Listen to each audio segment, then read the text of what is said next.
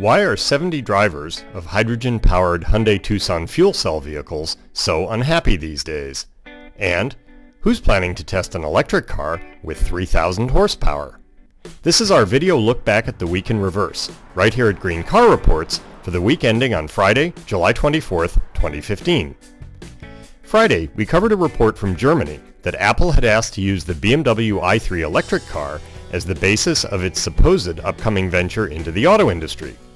Interesting, if it's true, that is. On Thursday, we uncovered the trials and tribulations of Hyundai Tucson fuel cell drivers who can't reliably fuel their cars. The few hydrogen stations in the areas of Southern California where the company is leasing cars aren't open reliably, they say. When they are, sometimes only 1 or 2 cars an hour can be fueled. One Tucson fuel cell driver says he loves his car, but questions why he's paying $500 a month for a car he now hasn't been able to drive in 5 weeks. And we asked what this means for the upcoming launch of the 2016 Toyota Mirai, also fueled by hydrogen.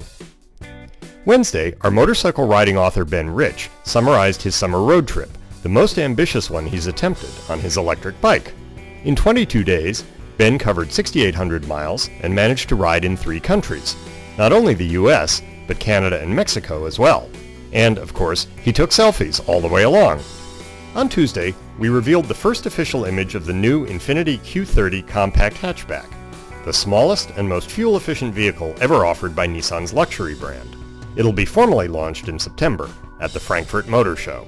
We kicked off our week on Monday with news that a court has approved settlement terms in a long-running lawsuit over Nissan Leaf electric car battery capacity loss. 2 years ago, a judge had rejected an initial settlement proposal as a sweetheart deal for a subset of Leaf owners. Now, Nissan will have to replace all batteries that lose capacity above a certain level with a new and improved chemistry.